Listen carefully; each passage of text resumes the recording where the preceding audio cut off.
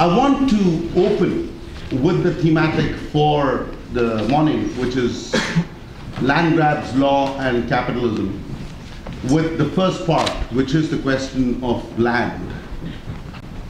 There's a particular way in which land didn't seem to be a central question in capitalism for during the period, let's say, between the 1940s, 1950s, the post-war period, all the way to the 80s. And then again, land becomes a central issue. In what ways has this shown up in your work? In what ways is land, how is it that land has come to occupy the place that it's come to occupy in politics today? We should start with Medha and then go on to David. And my request to both the speakers is that in their initial responses, if we could keep it down to around 3 minutes or so, we could then have a much larger round of responses and build the conversation that way.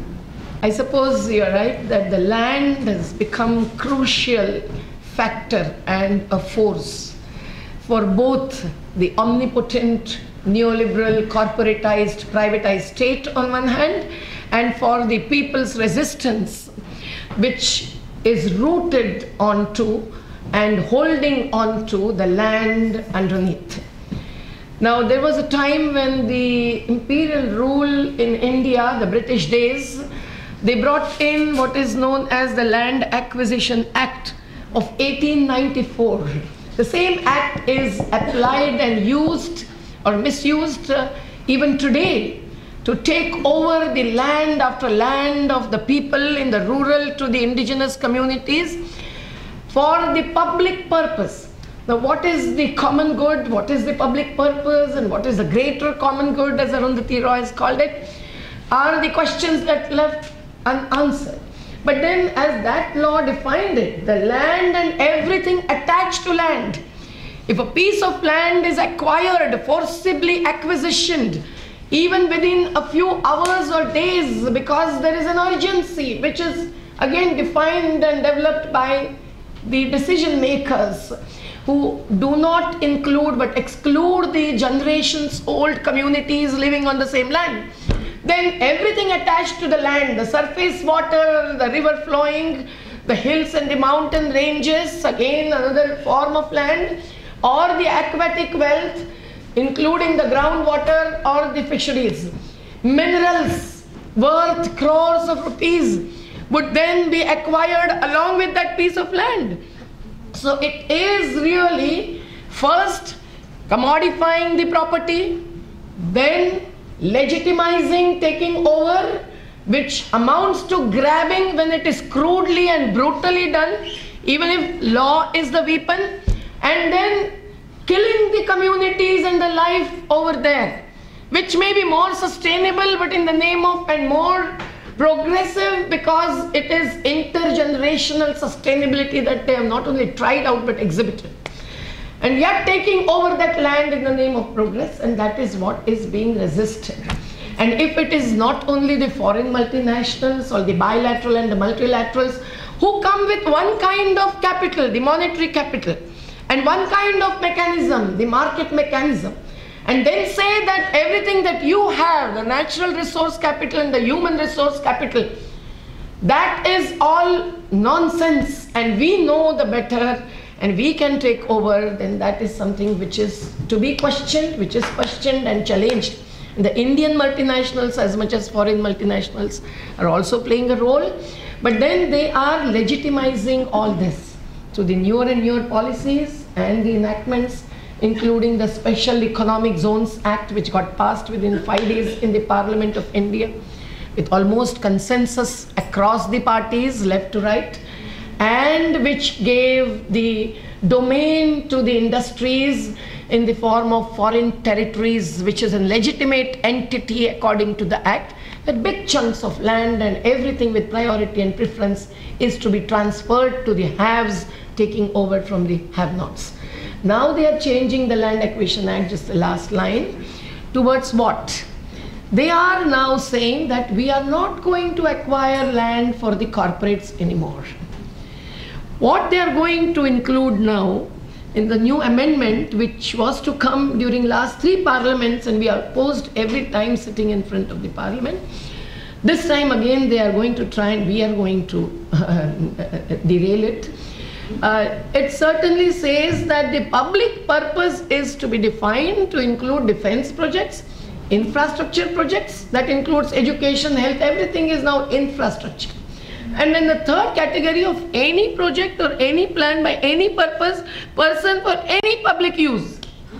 So even the foreign university and infrastructure of the highway flyover type, everything will be now taken as public purpose, for which if they purchase 70% land, the rest 30% would be acquired.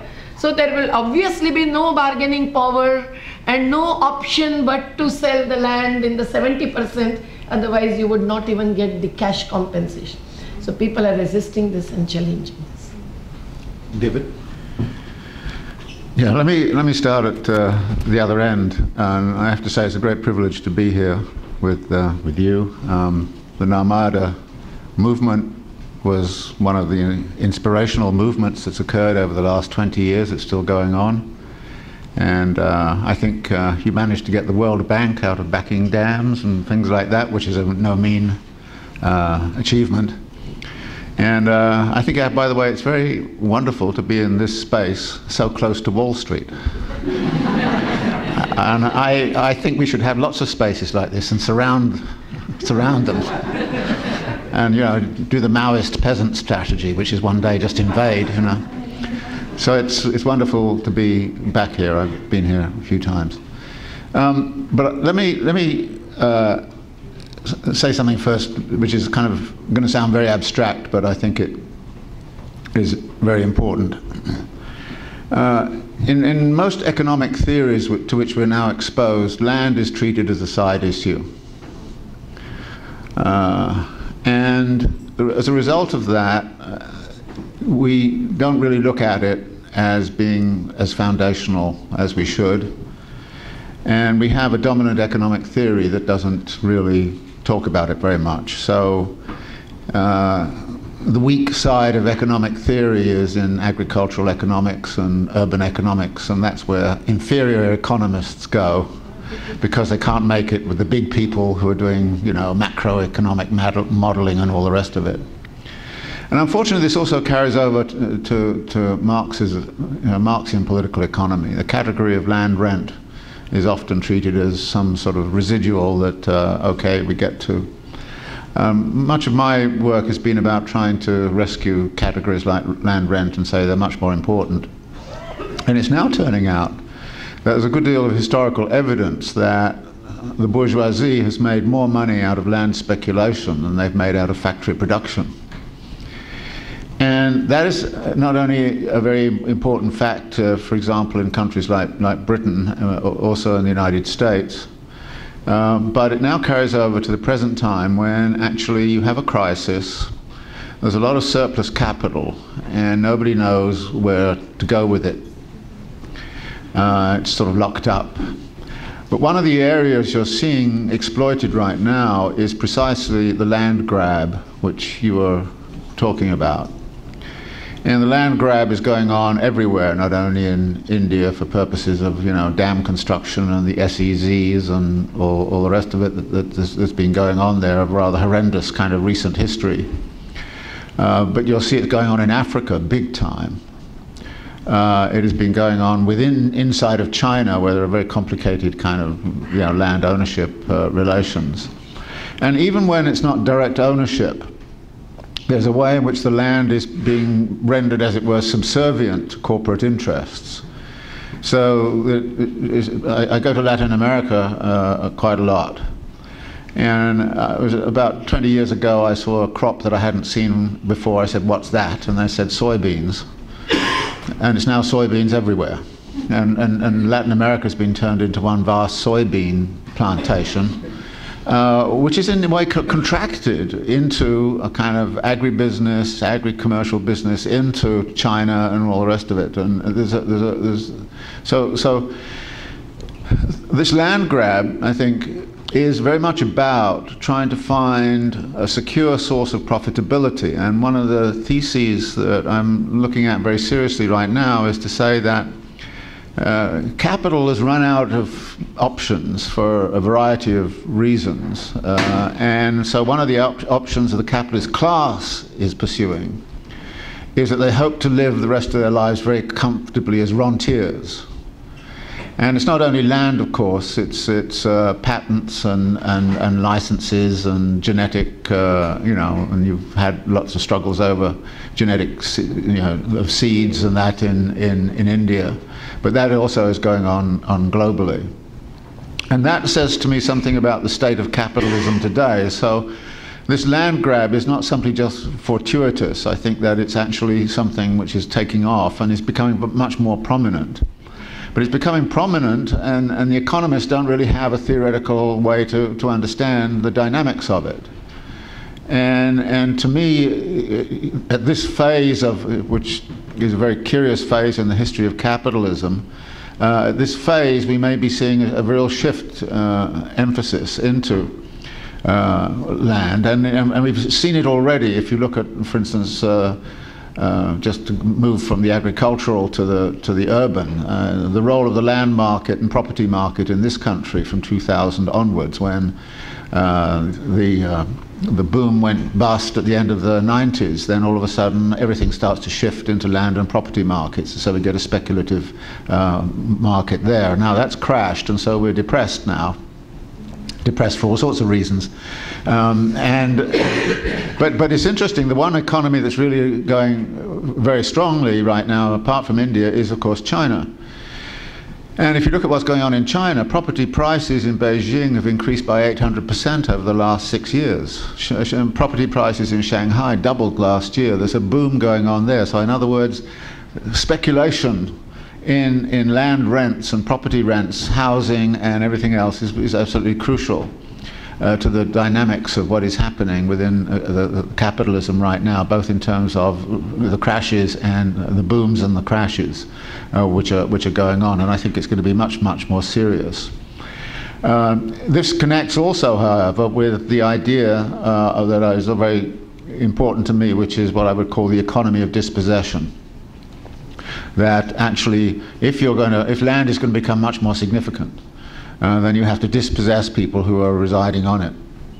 And that is one of the things that's going on has been going on, I think, incredibly after the kind of neoliberal turn in India from, say, 1990 onwards. It's just been a phenomenal kind of assault, particularly upon rural peasant populations. But we're seeing the same thing happening in Africa as well. So there's a politics of dispossession going on right now, where the capitalist class is getting filthy rich on the basis of this. And one of the things that struck me the other day, listening to some colleagues from India, I was told, well, 3 years ago there were 26 billionaires in India, now there are 69. And so this boom that is supposedly going on in India is not a boom for the masses at all. It's a boom which is very much concentrated in a very, very small kind of thing, which is, of course, again, the neoliberal politics in this country. So that's another aspect of it. I mean, when I looked in 2010, the figure was 53 billionaires, and now it's gone up to 1696. Very quickly, I want to pull out a couple of things from what both Medha and David said. The first is, I specifically do want to go back to the question of law, because when Medha was speaking about it, the kind of attempts to recraft law, would like David to speak a little about the whole notion of eminent domain and what the history of that has been in accumulation by dispossession, or broader, even before that, in earlier form of primitive accumulation. And to Medha, I'd say, in terms of the use of law, can you point to one urban and one rural case? Because one of the things that happens is, especially around India, we primarily think about the rural, whereas there's a lot of this that's happening, and some of the complications of how they're doing it within the urban sector is actually really, I think the use of law, etc., is much more complex at some level in urban India. and Medha has been primarily one of the principal people who've been active with the Ghar Bachao Andolan, which is an urban land politics organization. So maybe we should start again with David and then come back to Medha. Yeah, eminent domain is really, for public purpose, which you're allowed to do, but to be honest, I don't think eminent domain is the real problem. I mean, I wouldn't mind using eminent domain. I think that's a very good idea.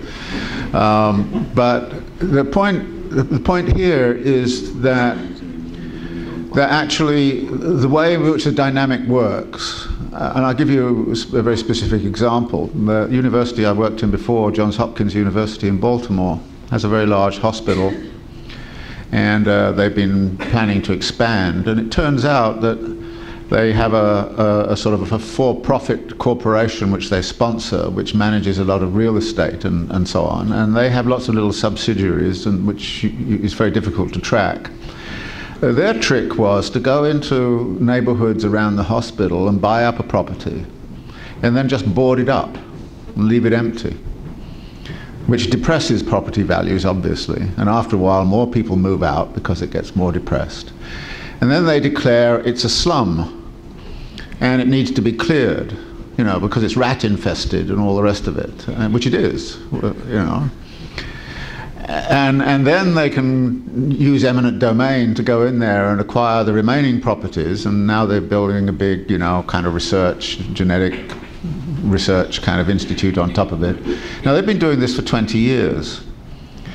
And I think that the process of dispossession, the legal piece at the end of it, it seems to me, comes as a kind of a confirmation of something that's been going on by other means. And when the community there has been basically destroyed by this practice of buying up housing and leaving them empty, when it's been destroyed and everything has been destroyed, then it would seem to me, well, eminent domain, yeah, you probably should take it over and do that, because it has gone. But the process of destruction that has gone on before that is something that needs very clearly to be looked at.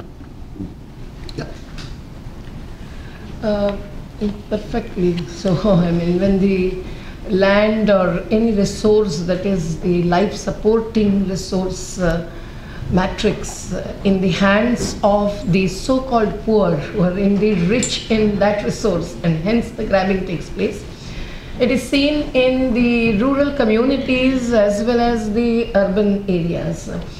In the city like Mumbai, for example, the 60% of population lives in what are known as slums, the horizontal slums and the vertical slums together. And they have in their possession, in a way, although without employment, but let's say with some accessibility, affordability doesn't come into picture, because the market is neither theirs nor anyone else's, as long as they are living on the land. But only 6% of land they are occupying, and even that is taken over. The builders and the contractors who are in nexus with the legislators, the rulers, the ministers and the bureaucrats have the designs, the perfectly legitimate designs, because they make the policies and they change the policies overnight. And of course they are not alone. The World Bank comes in and changes the whole landscape by bringing in one kind of infrastructure that fulfills the agenda of the car industry, occupies huge amount of land for the highways and flyovers, because each car needs the land to be reserved at 3 places, at home, at office, on the road. And hence that is at the cost of even the simple, affordable, self-reliant housing by the poor who are rich even in their human labor, who are the construction workers, building the cities, running the cities, cleaning the cities, but they do not have the right to sleep with a small piece of land of their own. So they become illegal at the night time, while they are legal citizens, legal voters, legal laborers, as we always say. So we have challenged all this, because in 2004, 75,000 houses were demolished. And the urban poor in Paris, or urban poor in Brazil, or urban poor in Cape Town and other cities of South Africa, we have seen their struggles. We have come together at some fora, as we did in the case of the anti-large dam movements, and we realized that this phenomenon is all over. But here in Mumbai, when this happened, we decided to, with slogan and with commitment, not just a slogan, save the houses and build the houses. And others' houses we have been building anyway. But why not our own? When we belong to 96% of that working class in India, which doesn't have even the minimum of social security at the end of the working life, when we have no bank balance, the only thing that we can live upon is the resource base in our own hands, which is, as I said, land for the right to shelter assertion, and our own human labor, which is the greatest inevitable capital. So we challenged not just eviction of slums, which we did by reoccupying the land, rebuilding the houses overnight. When the Bombay was flooded, you might have heard of that, all Indians cannot forget it. Now every city is getting flooded, because the destructive ways of managing the resources, that is not of those who put the least of the burden on the society and the state, but of the others who are only consumerist and who only want to devour the resources in both ways, by accumulation and by destruction. And that leads to displacement, and that leads to the vulgar kind of disparities. So these disparities to be questioned. We thought that we would not only oppose eviction and rebuild and regenerate the living communities beyond caste and creed, which to us look not ugly but beautiful, but we would also challenge the builders and the contractors for whom the land is granted on lease at the rate of 40 paisa per acre, so on and so forth. So we expose that scam and scandal. The 2G spectrum scandal is in the air. Here it is the land spectrum scandal. And hence we questioned them, we took them, pulled them into the courts, but never did we go to the courts so easily unless we had a perseverant and long struggle on the streets, or wherever now the enclosures are provided. Nowadays that's it. But we always occupy the ministries, and we also climb up to the fourth floor of the ministry, or we keep the gates closed, as we did it on the 28th, and confidentially we are going to do it on the 2nd of May. And then, and then they have to come down somewhere, little bit for a temporary period, at least down to earth. And then some builder like the Hiranandani, Indians know them maybe, is exposed because on paper it is the houses for the poor. Extra land above ceiling when the act existed. Now all the urban ceiling acts in India, one state after another, are withdrawn. To release the land, they said, you know. It's like to bring back the democracy in Iraq. That fake it is. It is still the land, 30,000 acres in the hands of a handful, less than even 69, the number. And they are still occupying that, while the state lawfully also could have taken it into their hands, spending only a few 100,000 rupees. But that not happening, we have exposed it, saying the Shah Rukh Khan's Bangla also is on paper the houses for the poor. Only thing he has done is the great work, demolishing walls, so that all the poor people's houses is converted inside into Shah Rukh Khan's bungalow. When we went to the court said, you are for the publicity drive. My immediate colleague, in whose name the case was filed by the National Alliance of People's Movements, to whom Sanjay Bhai, who has brought me here, also belongs. And the court said that you have to pay a fine of 20,000 rupees. Why? Because this is publicity mongering. You are doing it as public interest, not public interest, but publicity interest litigation. Rather, the court should be a fan of Shah Rukh Khan, but nothing less than that. So we have to fight these battles, we could stop many of the builders. Where the Lehman Brothers is involved, it is easier to stop them. Although the Lehman Brothers collapses, the Enron collapses on its own weightage or burden. But when we can show this linkage, it is better, it's easier not only to convince the crowd and the millions in India, but at least to show that there is some fictitious vested interest which is the real reason behind this kind of lawful occupation of land. So we are continuing with that, one builder after another facing the police, and then erecting the new forum called as People's Parliament. You can see in the two photographs, thousands of the urban poor to also the middle class, whose cooperative societies are also now getting manipulated. So everyone is in the queue. It started maybe with the indigenous communities, then the Dalits who were on the periphery of the rural areas, now they are on the periphery of the urban areas. So who are the people in these so-called slums living in human existence or below subsistence level? They are the real builders, they are the real contributors, and their rights, not just legal rights, because laws can be changed overnight. World Bank has changed the water policy, has brought in the enactment where industrial requirements are above the agricultural requirements, the priorities have changed, so on and so forth. So human rights are above legal rights, is the assertion, and the action revolves around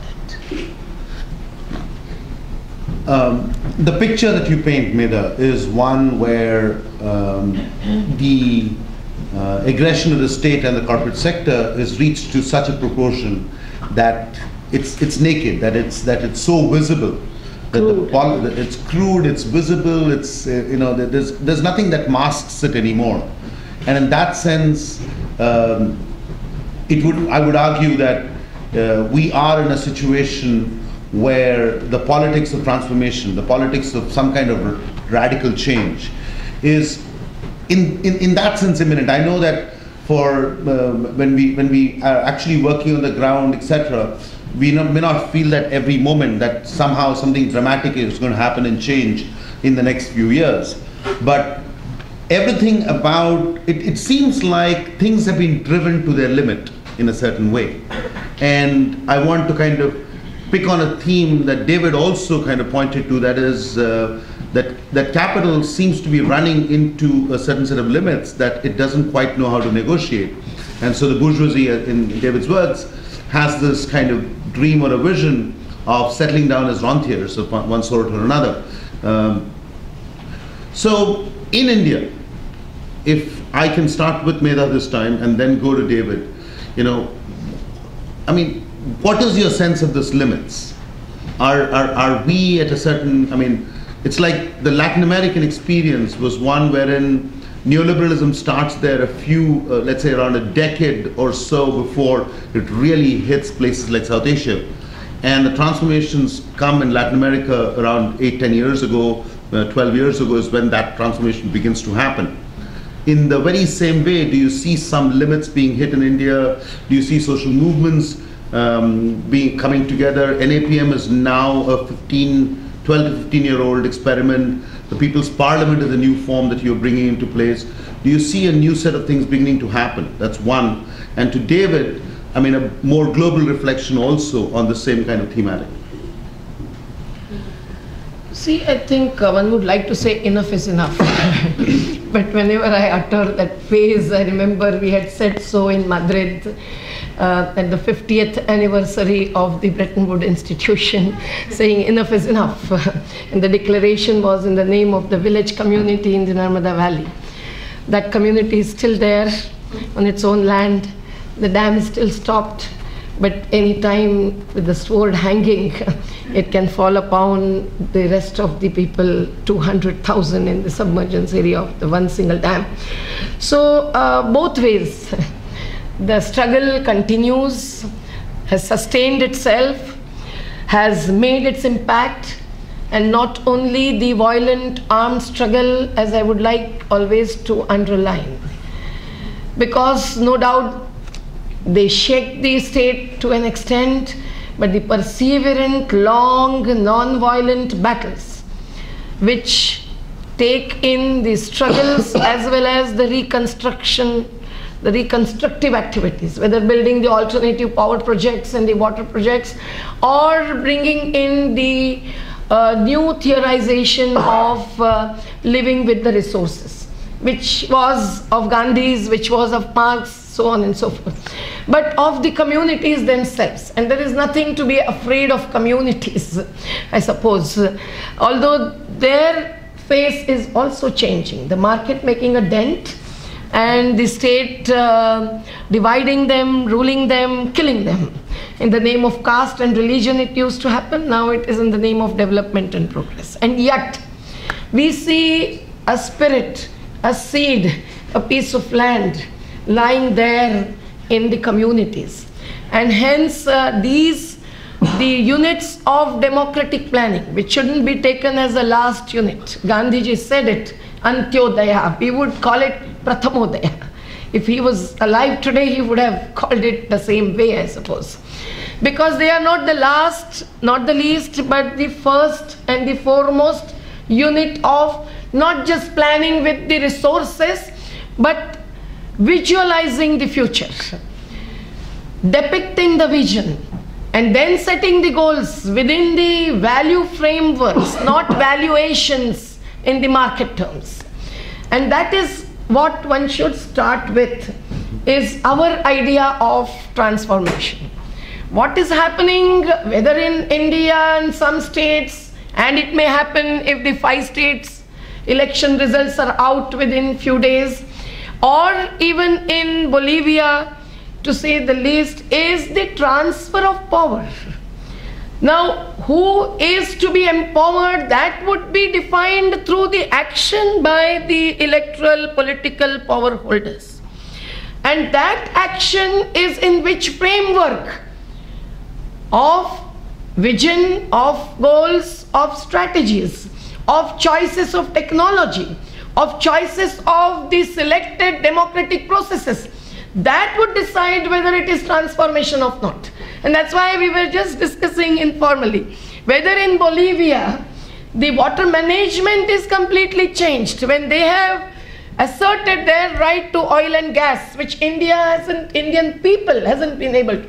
So that people's sovereignty over resources and planning with those resources is something that is to define whether we have transformed our polity, our economy, our lifestyles, our ecosystems, and so on. So we are not for status quo, we don't want. Now the movements are in all of this. Now that may appear to be a mess. Many people say, oh, why have you gone away from the anti-dam movement? We have not gone away from the anti-dam movement. We are both in the legal and the grassroots water battles, but the war is not yet won. While 165 dams in Narmada Valley on one hand, most of them, the giant ones, are stopped from filling the water or raising the height, and the people are holding on. The swords are hanging, and 168 dams in the Brahmaputra Valley are taking over. The World Bank was learning a lesson, but they were never good students, as we always call them. So it is that. And yet now the dams were symbols of paradigm. And there are so many symbols, so we cannot remain only symbolic by raising one issue. The issue-based movements matter, but beyond issue-based movements, the alliance of coming together, just as you had that great alliance of the labor force, which came to the streets and stayed on the streets. Now maybe you have not won the battle on the budget cuts or whatever. For us, the budget is not even known. It is only discussed with the Confederation of Industries. So there is no way pre-budget battle can take place. It's only the post facto. But all these alliance efforts, not just experiments, also give us a lot of strength. And if that is the non-electoral people's politics, then that is not only trying to grab against their land grab some seed grabs. It's too small to grab their seeds. We have to draw a longer line to make them shorter. Vinobaji, the disciple of and the colleague of Mahatma Gandhi, had said it. The state must Not totally wither away, maybe. The Maoists would say that. We are somewhere in between, you can say it. But the state must be limited. And its occupation, dispossession, its designs, its commodification, its nexus building, and its killing. Oppressive and repressive, brutal ways. The state violence should be all shown its own space or not left any space for. So creating the new political economic spaces, this new people's politics, which is beyond elections or outside elections, as you may call it, but not apolitical. Watching the election politics very, very, very closely. Intervening, and if we fail in that, we failed, because we should know what are their designs to occupy political power and not just to occupy lands. So in all of that, I think the movements are growing, I must say that. We have not reached our goal, obviously. That's why we have a lot of reason to be very, very humble. But the civil society, as it is normally called. Now, I make a difference between the NGOs and people's movements as we do it in India. Yeah. Similarly, civil society and the mobilized, organized masses. But now, beyond the Dalits and the peripheralized and marginalized masses, the so-called common middle class also is coming forward. Now, whether it is through the Wikipedia and the Google and the Twitter and Facebook, it's mind-boggling for all of us. I said it yesterday, I said it day before. After coming here, I came to know, and it's truthfully saying that there is a Facebook in my name. And when I saw that there are so many, not just praises, allegations. Now, who would counter those? It's faceless. So I have no space in a very real sense on the Facebook. So there are ways and ways of mobilizing that are coming in. So everything is so fast changing. In the Anna Hazare's past, which many of you might have monitored, you know. Along with the Free Vinayak Sen campaign, you might have monitored this Free India campaign of corruption, anti-corruption. And there were various categories of people coming there. Some were really genuine. One blind person had walked down from Dehradun. I spoke to each of the 200 fasting persons who were sitting around. And I cannot express to you my feeling. They were maybe not on those 40 channels, but they were very, very genuine as Anna Hazare. Their fast had to be broken by giving 3 sips of the 1 packed lemon water. And but they were there. Another category was of the people who belonged to the people's organizations, movements, who thought this would be a real breakthrough and are still thinking. We are now sitting together to see, look back and look forward on the 8th of May in Delhi.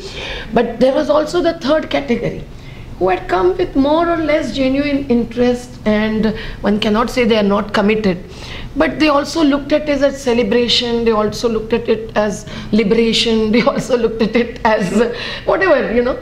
So now, how do you look at this? In a way, the movements, not necessarily global immediately, but at least should be national.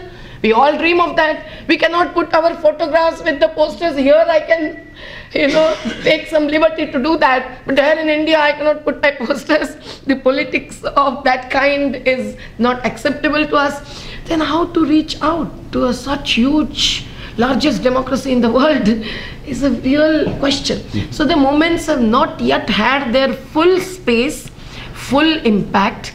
The challenge is too much. We fall short on many terms. You don't join us, so we fall short. And we need a lot of support from all the corners. When Lavasa city stopped, we want to catch each of the investors, which is not only our agriculture minister, but also Oxford University down here. So, or up here. You have to then dig out that information. At least whatever tools whosoever has, whether in India or abroad, if you use those as the weapons or the tools, whatever, and then we connect, as we did in the Narmada struggle, when we had to drive the World Bank out, 1 or 2 agencies, and I had not even come out of India then, for the first time they came out. I found 10 organizations, And only the strategizing worked, I think. We suggested that act as a nodal agency in your country and you ask where your money is going, whether it is yen or mark or dollar. And that paid the result, that got the answers to them. That time we did not get, now we have Right to Information Act. So different tools, different weapons, changing, redrafting the policies, but also the strategization. That is the strength of the movements, along with the mass empowerment, mass power, and the vision of the masses to be truly reflected in struggle and reconstruction. We look at the People's Parliament as one of the exercises.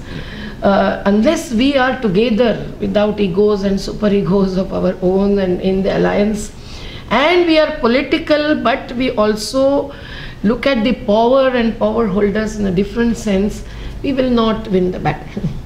David. Yeah, one of my favorite quotes from Marx is that the state is the executive committee of the bourgeoisie.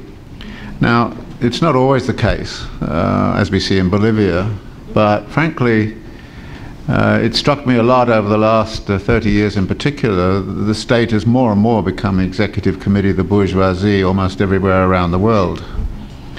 And so you not only have to do battle with capital, but you have to do battle with the state.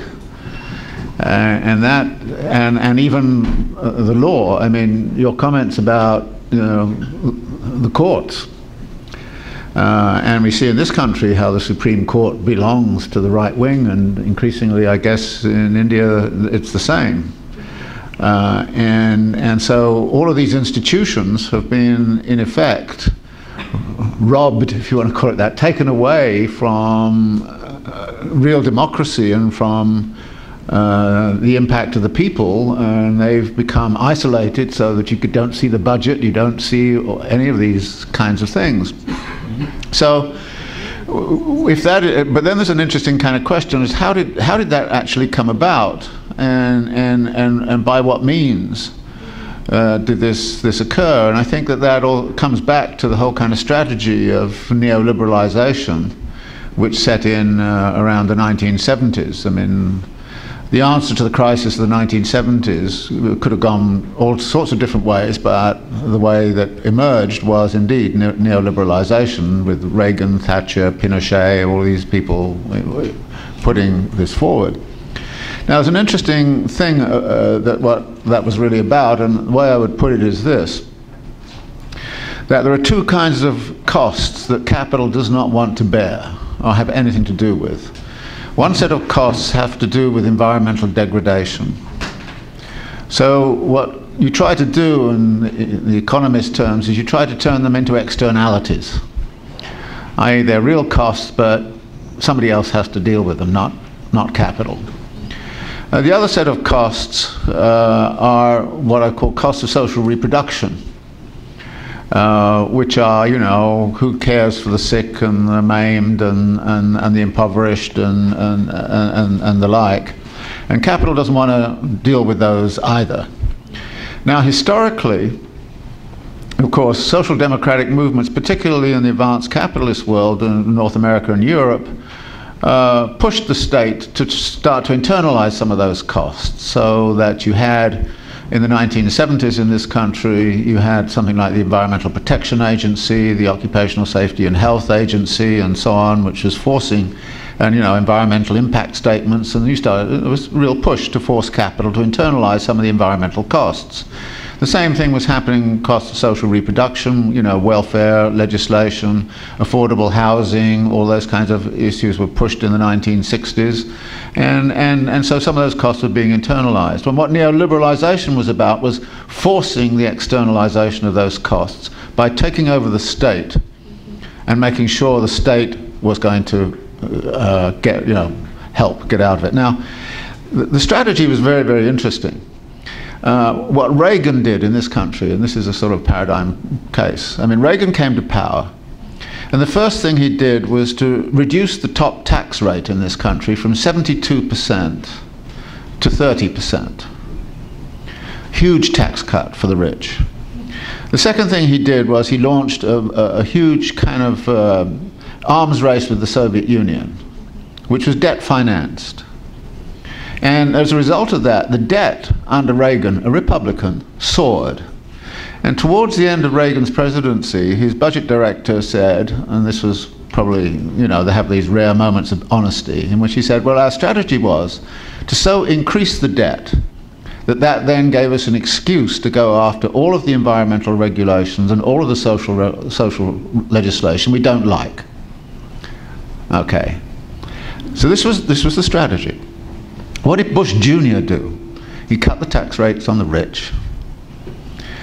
He fought 2 unfunded wars, which were heavily debt financed, and he gave a huge giveaway to the pharmaceutical industry. And the result of that was the debt, under a Republican, went like this. Now the Republicans claim the debt has become so serious that what do we have to do? We have to get rid of all of the environmental regulations, and we have to actually externalize all of those social reproduction costs. And this is exactly what, you know, the Republican governors are doing right now, is to get you know, the state out of this. Now this has been a strategy. And you see this in Britain with Cameron. Now he didn't run up the debt in the same way, it's just that the debt is there. And the crisis, you know, one of the important sayings is you never let a good crisis go to waste. And the crisis this time has given the whole of North America and Europe the excuse to insert a politics of austerity. Look what's happening to Greece. Look what's happening to Portugal.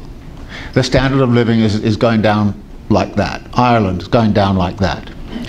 Now this is a strategy which was also exported internationally in the 1980s. With the International Monetary Fund in particular. It's called structural adjustment. And one of the big first episodes of this was the Mexican debt crisis of 1982. Mexico was going into debt and couldn't pay debt back. Who had lent it the money? The New York investment bankers. If Mexico defaulted, the New York bankers would have gone under. So the United States and the IMF bailed out Mexico. As they bailed them out and gave them the money so they didn't go bankrupt, they then kind of said, well, you have to implement austerity. So the standard of living of people in Mexico declined by about 25% in the following 5 years. This was a strategy. And guess what? You then kind of said, well, you know, privatization, get rid of all of that kind of stuff, blah, blah, blah, insert neoliberal politics into here. And guess what? Mexico now has more billionaires than Saudi Arabia. I mean, you know, India too. I mean, this is what it's a politics of what you might call the plutocracy. There's a global plutocracy out there. There's probably about 400 families that probably control about, you know, half of the world's wealth right now. And it's a global plutocracy. And what they're doing in this crisis is making sure they don't get hurt. Everybody else can get hurt, but they're doing okay. That's why I'm kind of talking about this land grab stuff, you know, because they're partly into that. Now, as background to this, there is something else which I think is very crucial to put into the picture.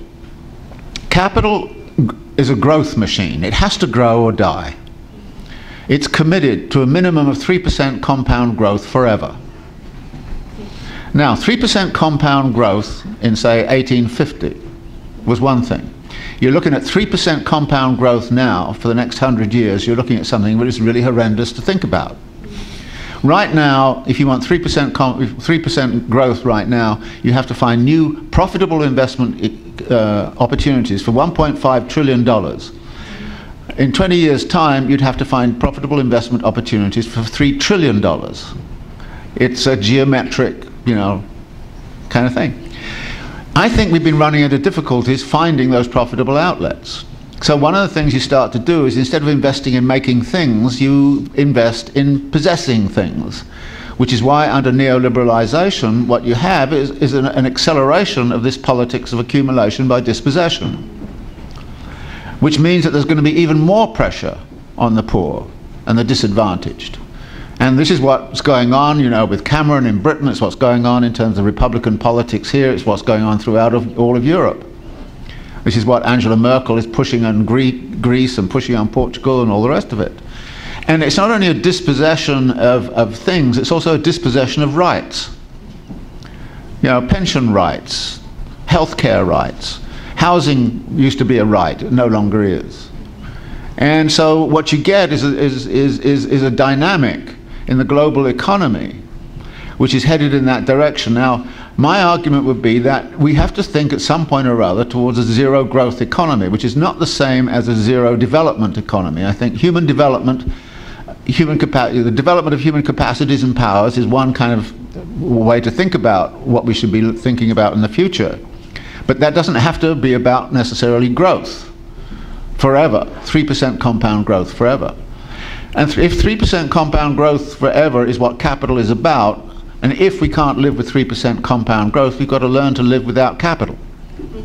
That is, you have to start to think about an anti-capitalist organization, an anti-capitalist politics. And it's very difficult to get people to think in these terms. I mean, there's a lot of people, because what we're told is the solution to the environmental problems and the solution to the social problems of poverty. Look at the Millennium Goals, which everybody signed on to in the United Nations. Global poverty will be gone in 15 years. The environment will be saved in 15 years. Look where we are now. And this is ridiculous. But the problem is that you're supposed to solve those problems by the very means that created the problems in the first place. I.e., we're told the only way you can solve these problems is by doing what the World Bank and the IMF say you have to do, which is get the market going, do all this kind of stuff. It's going to be solved, you know, by De Soto giving property rights to everybody and all this kind of stuff. It's going to be solved by more of capitalism. It's an incredible contradiction. It's crazy. And I keep saying to people who are in these anti-poverty organizations, we have a lot of them in this country, I said, you're in the wrong organization. You should be in an anti-wealth organization. Because you can't solve the problems of global poverty without solving the problems of global accumulation of wealth. You can't do it without actually destroying the plutocracy and the power of the plutocracy. And that is what has to be done on a global scale. And one of the things I think is remarkable right now is precisely what you were talking about, that you know, you have some sort of empathy, if you like, but also contact with, you know, what's going on in South Africa, what's going on in Latin America, what's going on elsewhere. And I think people are beginning to realize that actually it's going to take a global movement of this kind to really do something of this sort.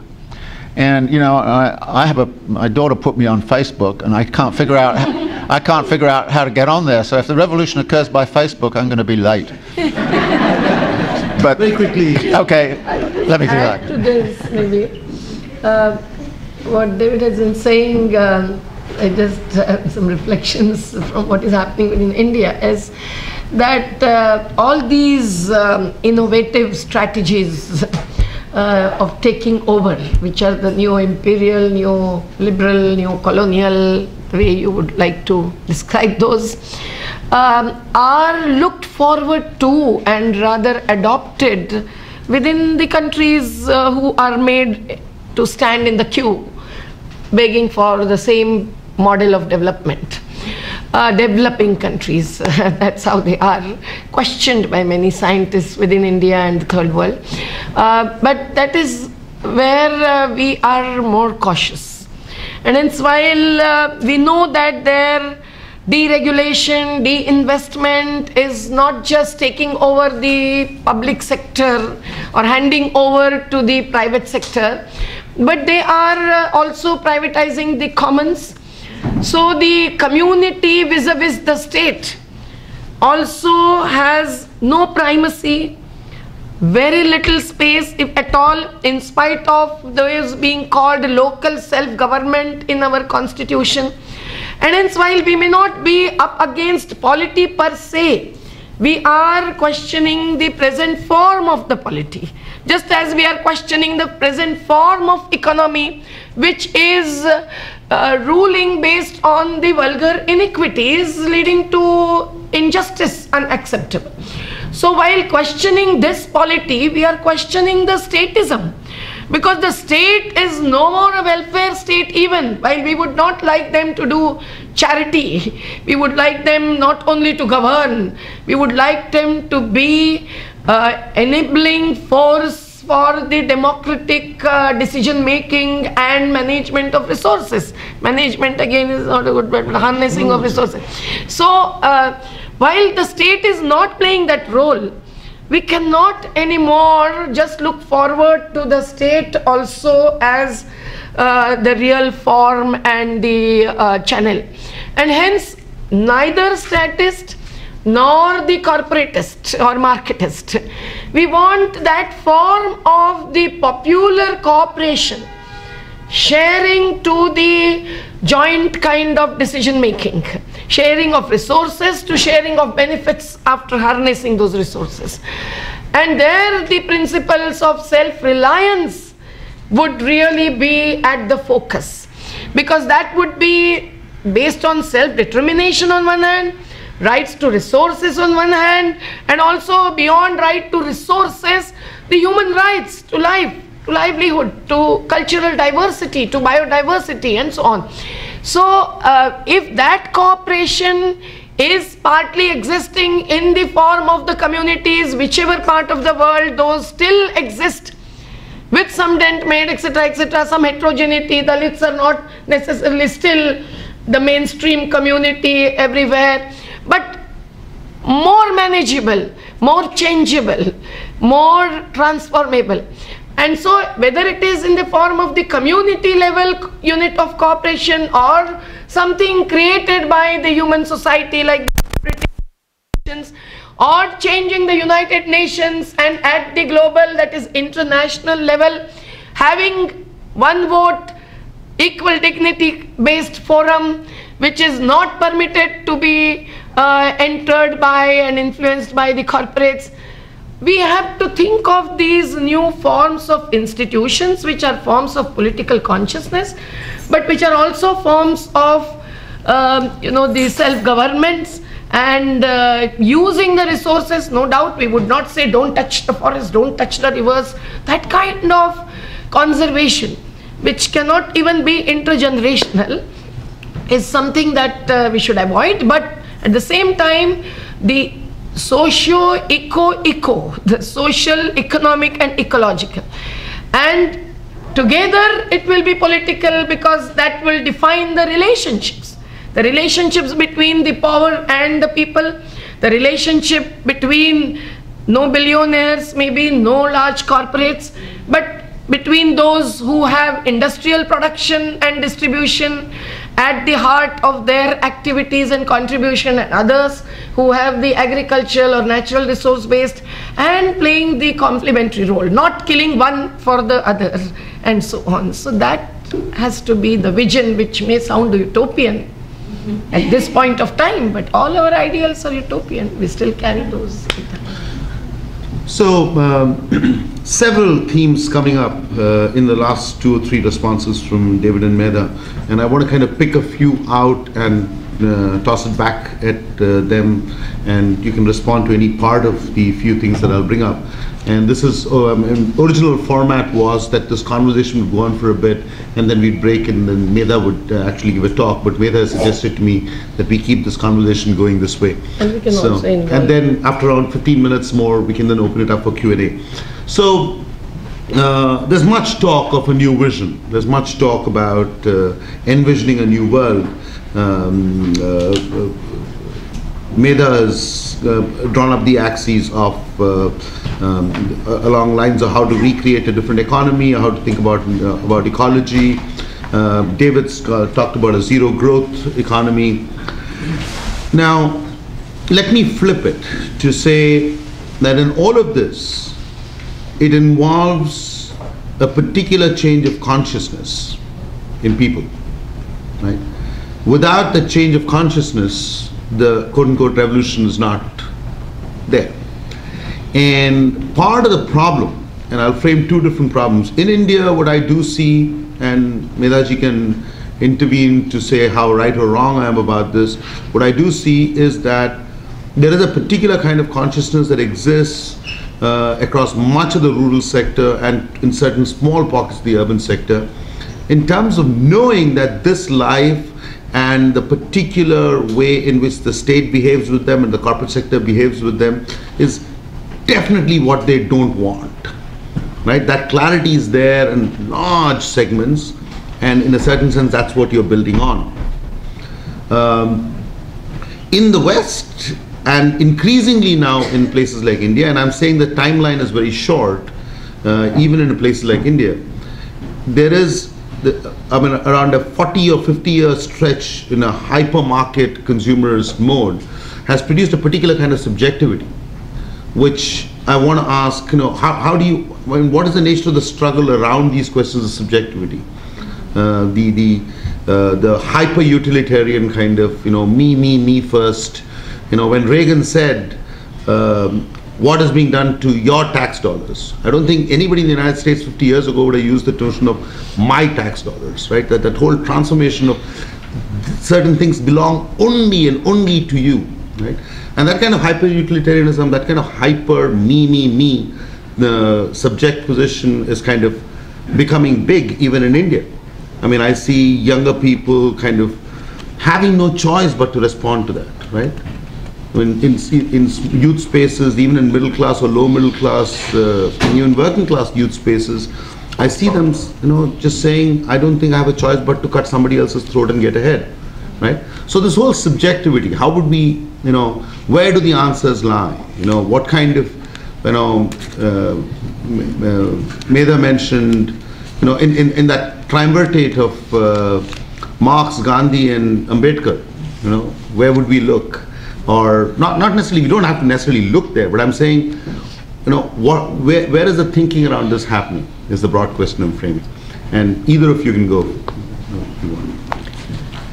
You see, the privatization of this kind, where the citizens who are human beings, and human beings are considered to be the social animals. Animals we are, but social. And that characteristic getting lost or reduced to the minimally influential factor and force in the lives is worse than even the corporate privatization. No doubt about it. And what this world, which is going towards more and more of marketization and commodification, is doing is exactly this. Looking not back, not forward, but to yourself, within yourself, is something through career, through contracts, through calculations, whatnot, corruption, communalism, criminalization. All of those are the ways and means through which this is imbibed, inculcated in the name of identity sometimes, where even that minimum understanding of the dignity of each other gets lost. That is what is happening to the whole of the society, and it goes beyond the nation states, it goes beyond those small little communities, no doubt. And hence the revivalism again, that also is sometimes taking a dangerous turn. The Bharatiya Swabhiman, no doubt, but will that be again the fundamentalist way of asserting your identity at the cost of others? The regionalism, where you have to assert your rights for employment maybe in the city like Mumbai, but then that you do by attacking the taxi drivers, not in New York but there in Mumbai, and the pani puri walas and so on. Whether, using any opportunity to do this is a real assertion of rights? No. Is it real empowerment through the right kind of identities? No. On one hand, the struggles of the indigenous people, of the Dalits, the so-called lower castes, or the minorities, or those based on and for the gender justice, are for identity. But unless that is within this understanding of the dignity of human beings, it is not the struggle for survival of anyone. Rather, it is dividing and killing each other. Ultimately, it is going to be that. So this needs to be questioned, and hence, although the movements cannot take that grand spiritual turn or terms, somewhere in the spirit of the moment, I think this needs to be understood and peacefully thought of. Because otherwise you deal with corruption, one scam, Adarsha we exposed Lavasa, we exposed Hiranandani, someone has exposed 2G spectrum and everything and everyone. But on the other hand, the whole greed that cannot be fulfilled, which Mahatma Ji said it in one sentence, if you have to fulfill the needs, you cannot accept the greed. That is what should have been the next sentence. And that is something which is again and again reviving the same and worsening the situation. So where do we finally find ourselves? We have to therefore be in struggles, in exposing and questioning and challenging, and we also have to be in reconstruction. Small little work of the Jeevan Shalas, the life schools, that second set of posters. We are trying to do that. Make the children from the first learner generation in the Adivasi communities, and you feel you are also sowing the seed. You are not just saying, don't grab the land, don't grab the land. How long will you go on saying it? So somewhere save the land and sow the seeds is necessary.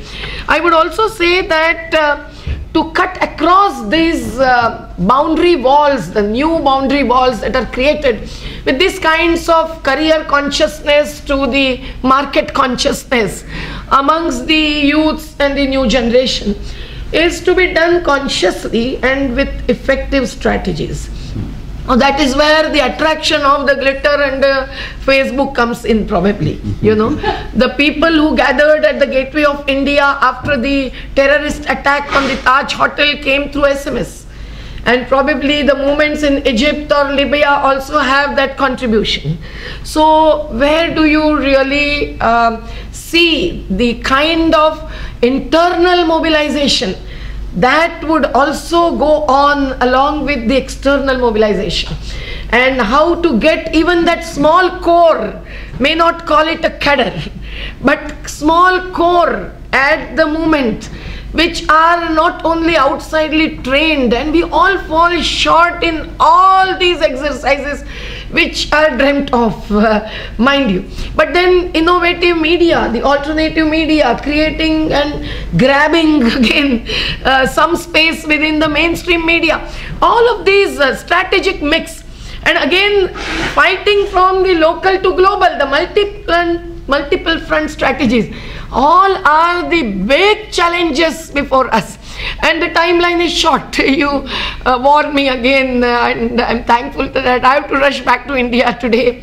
Cannot stay out because Jairam Ramesh is to visit the Narmada Valley and has cheated us, and we have to fight it. And within 2 months, the Sardar Sarovar decision to complete the dam is going to be taken. They have already announced it, and so on and so forth. So micro to macro on one hand, local to global on the other hand, mainstream to alternative on the other hand, the downtrodden to the wider society on the third hand, the legal to the ground level battle, so on and so forth. Wonderful. It's a great challenge, and we have to be humble. Let's toss it back at David. Yeah, what I tried to do in the Enigma of Capital book, for example, was to give an outline of how social change occurs based on my reading of Marx. And as I saw it, he talks about the way in which there is no sort of single way in which change occurs. It has to be a change across many different dimensions. And there are 7 dimensions, or spheres that I call them, which need to be thought about. The first is transformations in the relation to nature. The second sphere would be the sphere of technologies and organizational forms.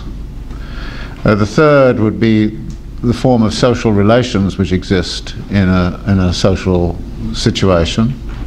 The fourth would be changing production structures, both in terms of what is produced and how it is produced. The fifth is changes in daily life and reproduction processes. The sixth is institutional arrangements, which would include questions of law and all the rest of it. And the seventh would be mental conceptions of the world. Now, one of the things that you see in social theory is a tendency to take any one of those and say that is the silver bullet that will change everything. Just change mental conceptions of the world and everything will work. You read somebody like Paul Hawken and he kind of says, well, change daily life and everything else will change. The classic Marxian view was you change the technologies and the productive forces and everything else falls into place.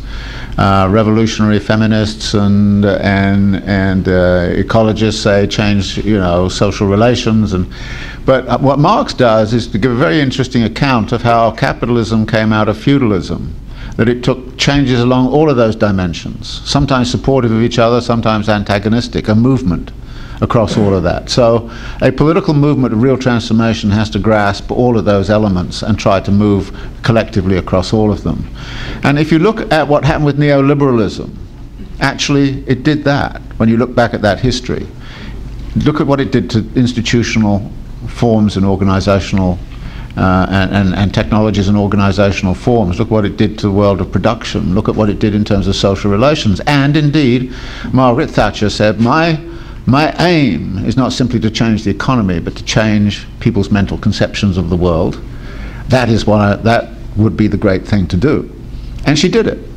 And you're now talking about a situation where, you know, 30 years later, we're all neoliberal.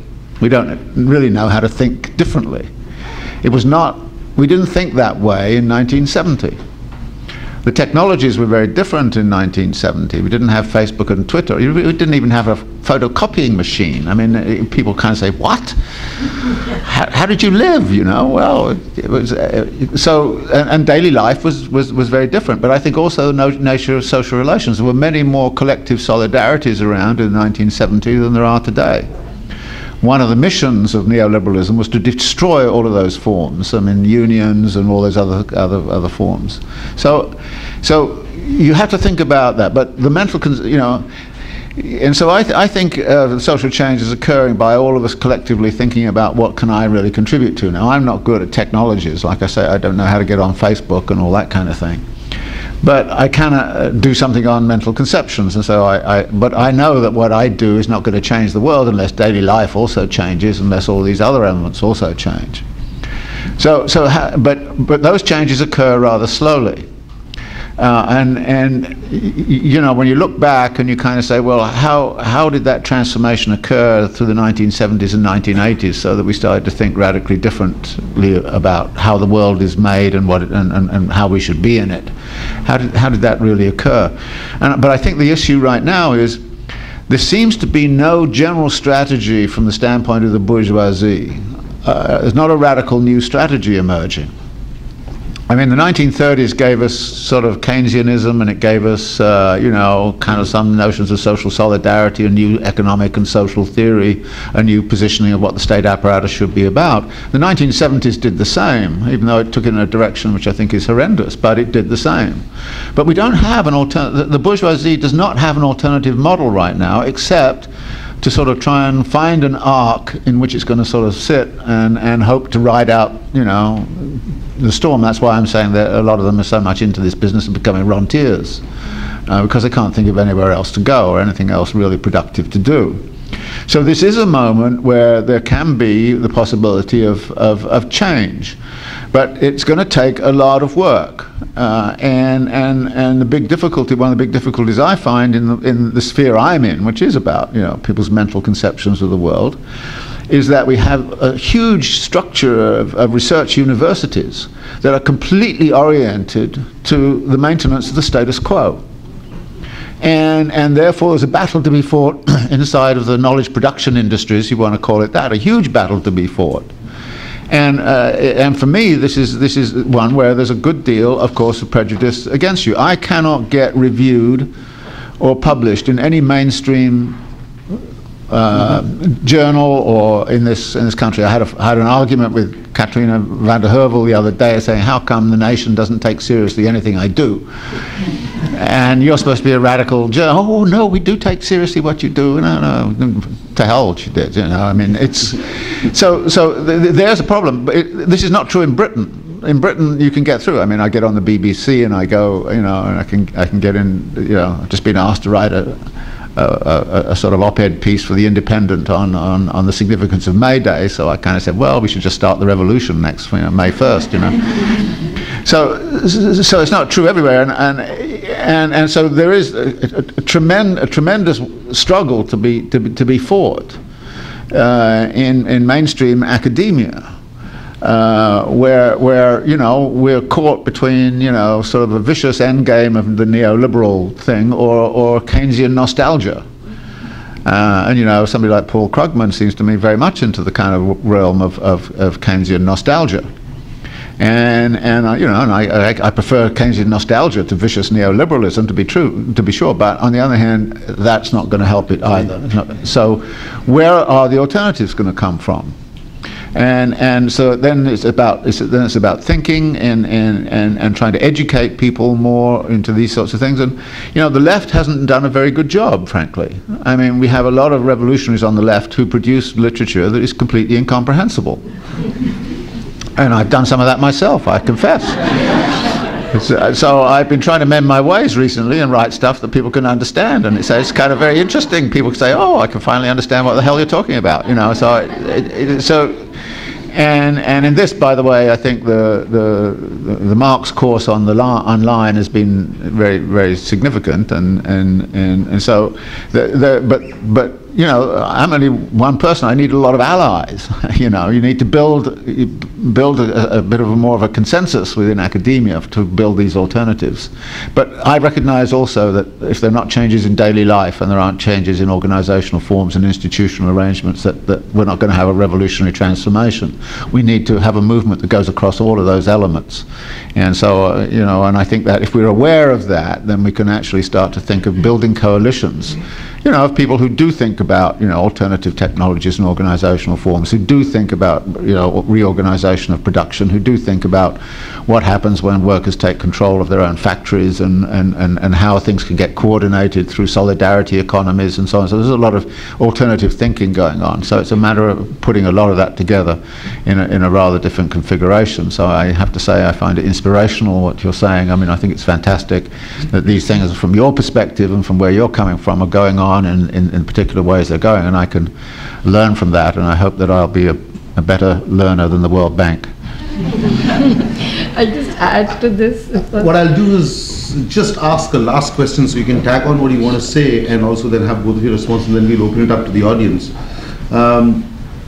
Which is, I mean, after watching the changes in the Middle East, everybody is suddenly worried about being on Facebook or Twitter. And I assure you that the role that those played there is very minimal, so I think both of you will make it to the revolution.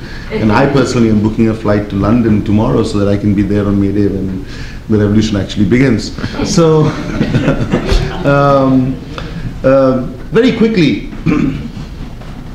let me turn it to the one thing that we really haven't spoken about to any significant degree, which is the question of ecology. And I want to kind of tie it to the question of resources, right? I mean, resource rights, struggles around resources, extractive industry, extraction, accelerated rates of extraction, which is the other end of neoliberalism, wherein, you know, in a place like India, what you're seeing right now is just dig, yank it out and sell it in the world market.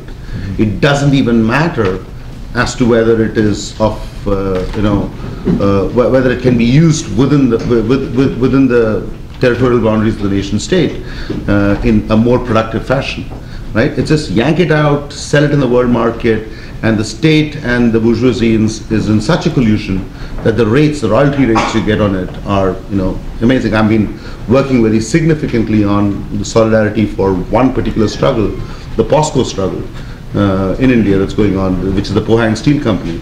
And I'm absolutely convinced that the specific structure of what they're asking from the Indian state, which is a captive set of mines, a captive private port, 9 kilometers south of one of India's largest ports, and a quote-unquote steel plant. While the steel plant is there, I'm absolutely convinced that the reason why the private port is so important is for smuggling the shit out.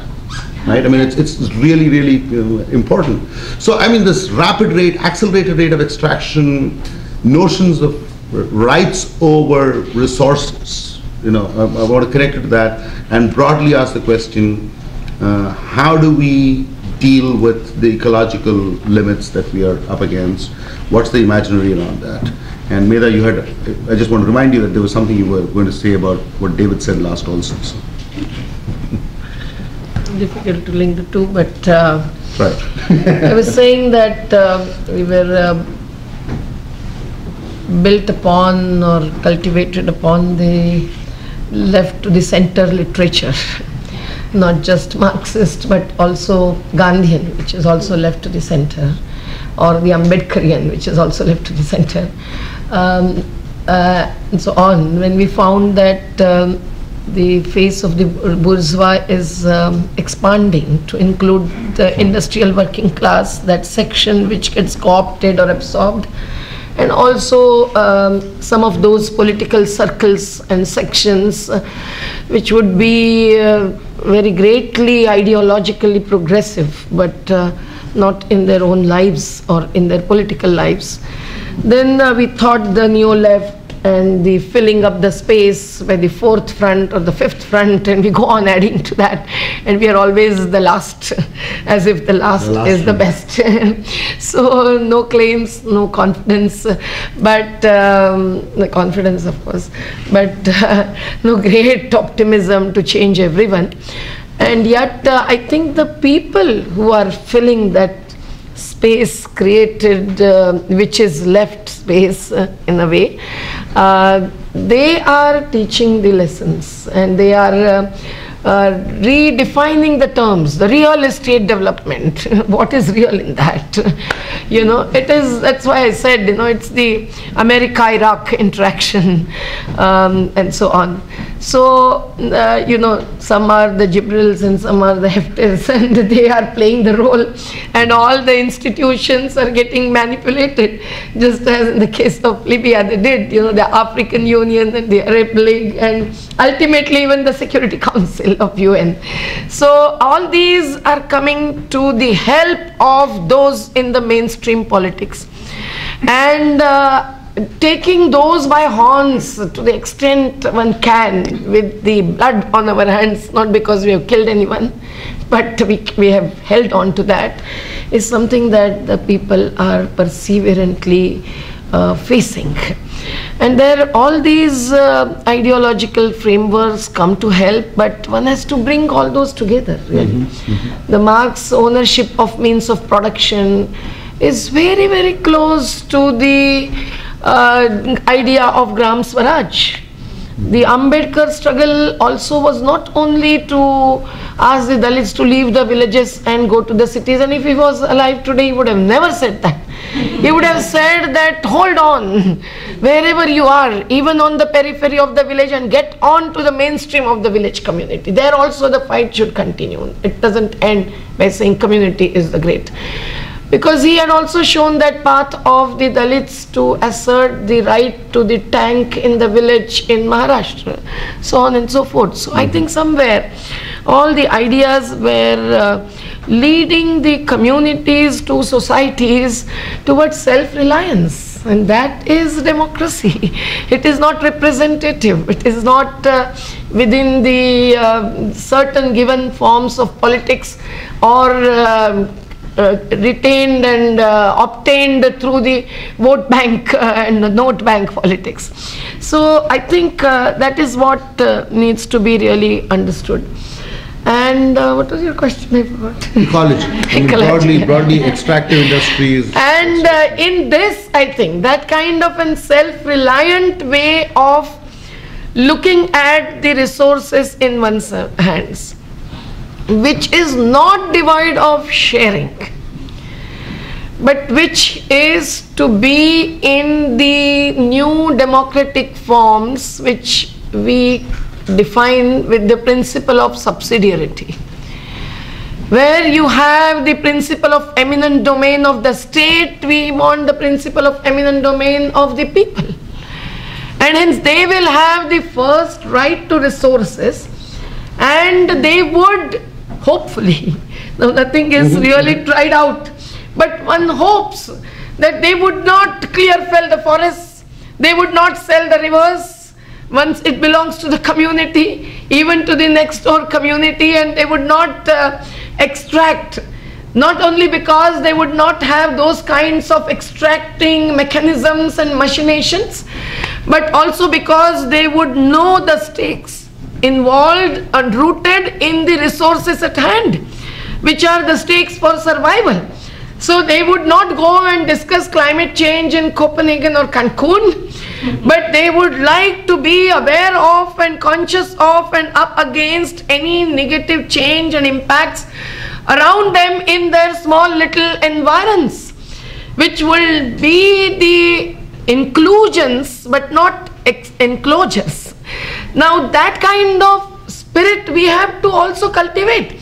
Partly it is there, which is being killed and attacked, and so we are countering it. On the other hand, it is to be inculcated, and I'm not saying the outside catalytic activists come in and then inculcate the spirit, but somewhere that process of discourse, dialogue, interaction must go on. And when will be the time? In 2050, when the rivers would be dried and the coal would be extracted and finished? Or when the climate change, I just gave that story yesterday that in the environment ministry, one senior most official had said during our interaction that, look, when I said, why don't you bring these debates down to earth in the communities? He said, no, that time has not yet come because the climate change has not yet started having any impacts at the down level. So this is the understanding, you know. I will tell you in confidence the name of the official, only to the Indians or to the non-Indians. They will be harmless. But it is certainly this, you see. And hence, I think, but the hope is not only that there will also be a selfishness to preserve and conserve the resources and use those with the right kind of pace and with the right kind of technology which will be appropriate, but also because the people would relate to those resources. And that relationship between the human and the nature is what has held on. It is not the new relationship between the market and the howsoever regulated it may be. First deregulate and then the regulate. All the regulatory authorities in India are playing the role in favor of marketization and privatization, whether in water sector, power sector, whichever. So it's fake and the facade. What is necessary is to really allow this relationship to flourish. And that's why maybe we will have to start with the new generation, the next generation, to have that. But then the climate change and the crisis, suddenly, the crisis, inhuman, unnatural, one can say, crisis faced by the Fukushima and others, I think has shaken the faith in the nuclear power. You know, somewhere something shakes, I hope, the faith in the hydropower, which is considered as cheap and clean. And the thermal power again is also looked at with caution since we have paid the cost. But then what is left, we are asked. So it's a new story altogether. It's not so new for those who have been drying their clothes in the solar energy and those who are looking at the wind to decide which direction the ship should move and so on. So it's right there, but in the new context. If it is really turning the wheel back, it will be opposed. But if you show this is taking the wheel ahead, they are taking it in another direction. The wind power is sold to the companies like Sujalam, and the solar power project was to be that of Enron in the state of Rajasthan with the greatest subsidy. That kills the whole purpose, that kills the whole vision, that distorts the whole alternative paradigm mechanism to the goals. And hence not just the choice of technology, but the choice of these relationships between the nature and the humans and between the human and the human. That really needs to be defined, redefined, and everything is human with full of flaws and frauds. All of that is not going to end even if the community takes over. But somewhere we feel that it will be much less of exploitation. And hence, while the expropriators must be expropriated, we will also have to have the appropriate of everything. David, can I ask you to go for a maximum of 2 minutes so because we get at least 35 minutes for the audience. Okay, all right. Well, my approach to the environmental issue is very much of the sort I outlined just now, that I would want to sort of think about, well, what are the new technologies that can work? What kind of new social relations need to be constructed? How would daily life be changed? And institutional arrangements and all the rest of it. Because there is a tendency, I mean, for instance, in this country, the debate is, oh, there's going to be a technological fix, and that's going to take care of it all. We don't have to change daily life. I mean, my view in this country is if you wanted to do something really serious about the environment, we'd change daily life. You would demolish the suburbs, for example, which is a rather big project, and actually employ a lot of people. So I think, you know, you could really solve the employment problem and the environmental problem by just demolishing the suburbs. So I kind of think that it's very important to see those interrelations, because otherwise you get into this notion that there is a single kind of way in which you can approach this. And of course also mental conceptions, as we were talking about earlier, are terribly important. We have a furious argument going on with, you know, a lot of the energy companies and the rest of it going out of their way to create disinformation about global warming and the science and all the rest of it. So it's I think a very, you know, again, there's a lot of struggle that has to go on around this. But certainly, if we think about the transformations that might occur in society over the next 10, 15 years, you certainly would have to think about a transformation in our relation to nature. And there is a lot of thinking about that, and a lot of rhetoric around that. And so I think, and we see this in the Cochabamba Declaration and the like. So I think there are things happening, and I think that the attack upon agribusiness and the recognition that the supposed huge productivity of agribusiness actually is rather fraudulent. That compared to that, more labor-intensive forms of agriculture are actually far more productive.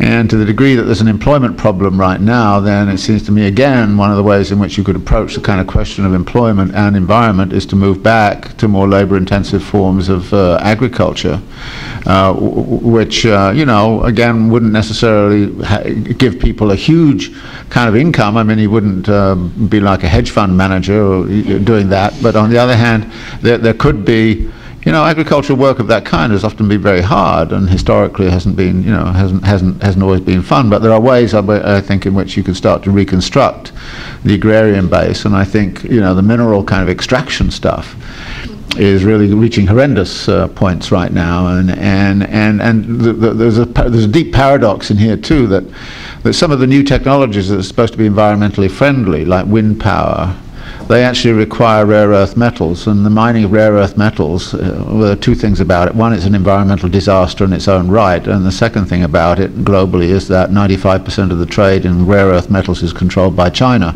for the simple reason that the Chinese don't care about environmental impacts. And so now what's happening is, realizing the geopolitics of that, in this country we're now likely to see rare earth metal mining going on in the American Southwest, which is very, very difficult to do without serious environmental damage. So, you know, you say, well, this is going to rescue us over here, and then you kind of say, but we've got to destroy this over there. So this doesn't get us terribly far when we start to look at these relations.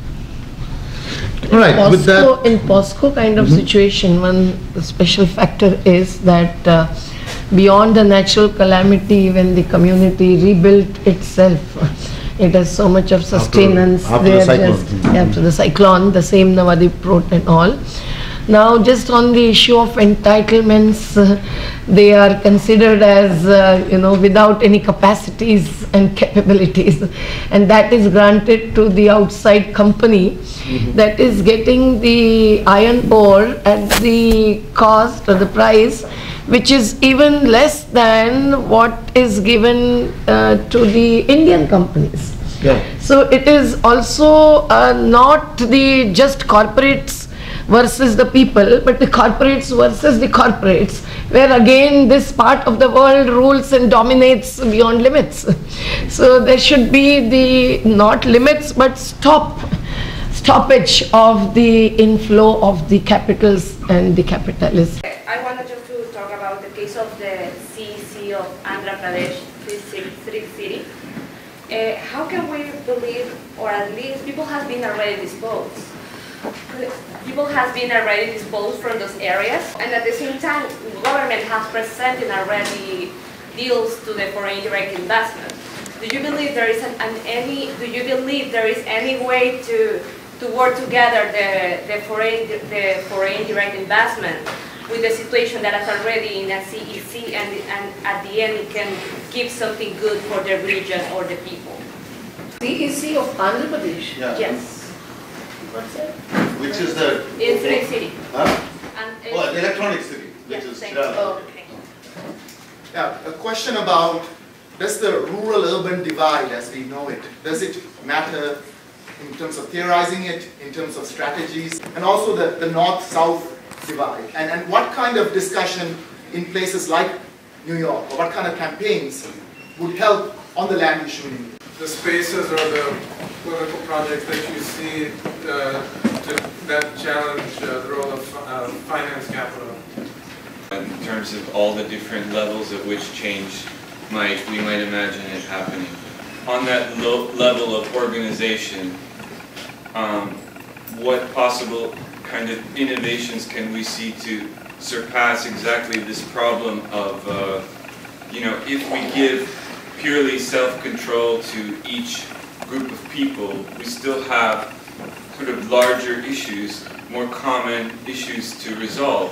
And I think right now one of the great impasses we have globally is that the only systems or organizations that we have to deal with those common problems are on a molar level, on a level of state or even corporate bodies.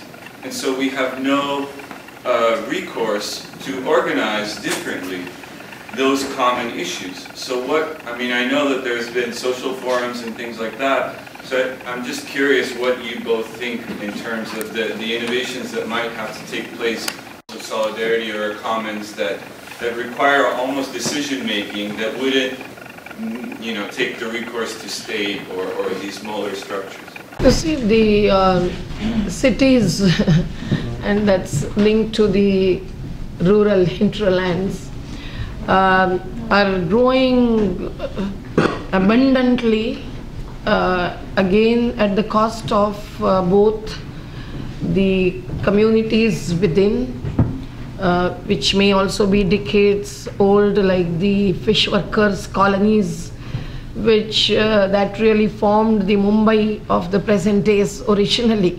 Now they are the ugly looking slums and they should be taken away.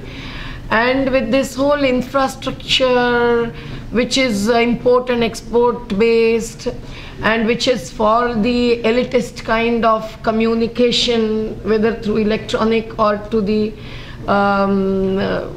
the transport ways, that is something which is again taking a toll of both the rural areas by having the great cuts in budget in their favor, to the wrong kind of visions incorporated into the plans, which are compelled to be acceptable to the other population who might not have even thought of it, and then think of the mobility towards those, and hence the pull and push factors work in the relationship between the urban and rural.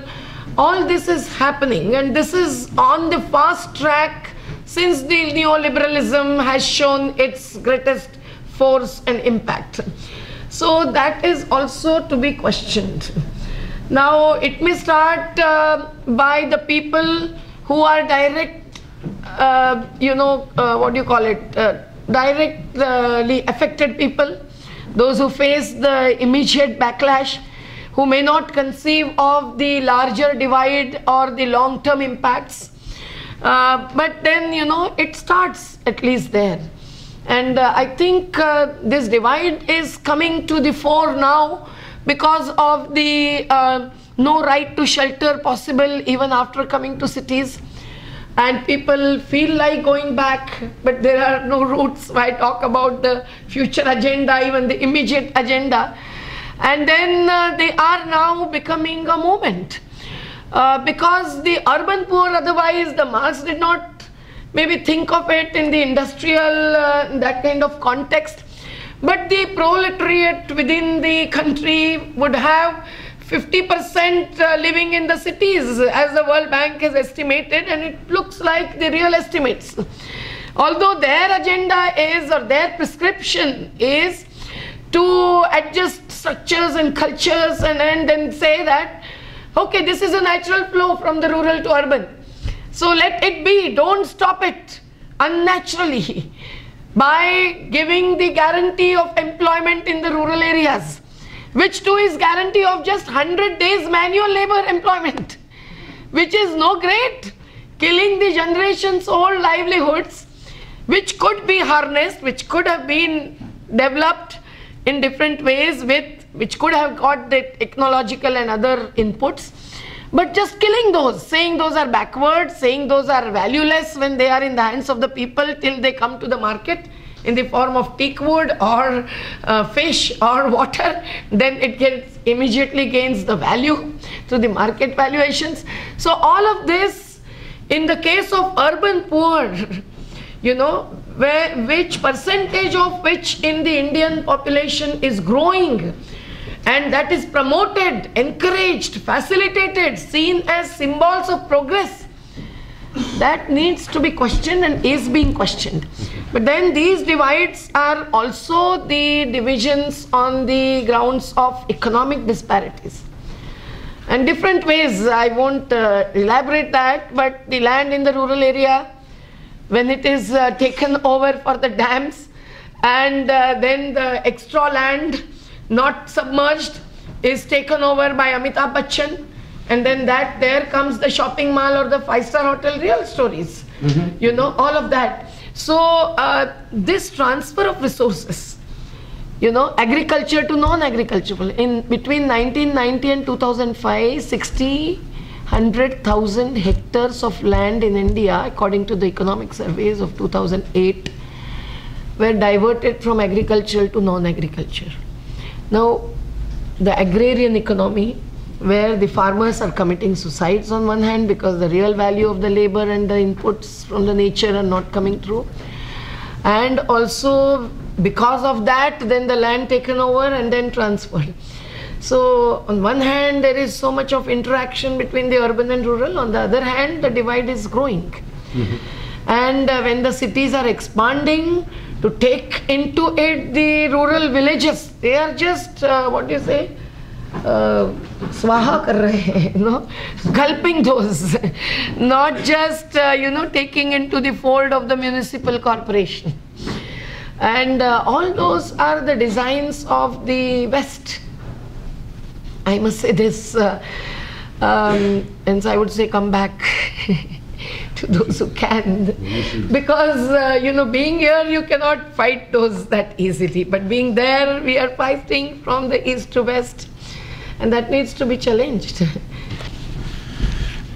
Yeah, I mean, there are still some parts of the world where the distinction between urban and rural is very, very significant, but I think the tendency under capitalism is to increasingly merge them, to industrialize the countryside, so that as a distinctive way of life it starts to disappear.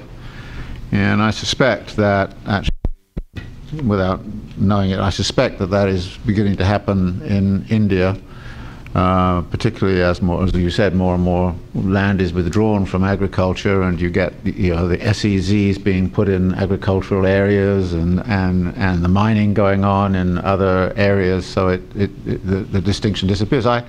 Theoretically, I prefer to use the concept of uneven geographical development, but you know, it's not a very sexy concept, and it's hard to get people to kind of get excited about that. But you know, in my own mind, I'm thinking about, you know, there's a complicated process of uneven geographical development which is going on inside of cities, and actually the unevenness within cities is just as important, I think, as the distinction between the cities and the countryside. And of course, some parts of the countryside, you know, in this country, for example, have been taken over by mansions out on Long Island and something like that. It's where the bourgeoisie goes to rest after they've stolen millions of dollars during the week. They go and get over it. They need to get over it. They've had a hard life, you know. So I tend to think in those terms, but there are nevertheless, I think, some very significant differences between what is happening in, for instance, North America and Europe right now, and what's happening in, quote, so-called emerging markets, which are actually much more dynamic right now. And this is a kind of curious thing. I mean, most of the growth that's occurring in the world economy is occurring in countries like India and China and all of those countries which are oriented to the trading with that part of the world. So if you're supplying raw materials to China, like Chile or Australia, you're doing extremely well. And there's been really almost no depression there at all. Whereas, you know, so there's a lot of unevenness right now, which is creating a rather different situation, with some geopolitical tension between the BRICS, as they're called, and the sort of traditional centers of capital accumulation. I think that the kind of question of how to organize and challenge finance capital and so on is a very complicated one, and we could probably spend sort of a whole hour sort of talking about it. Let me just say a couple of things.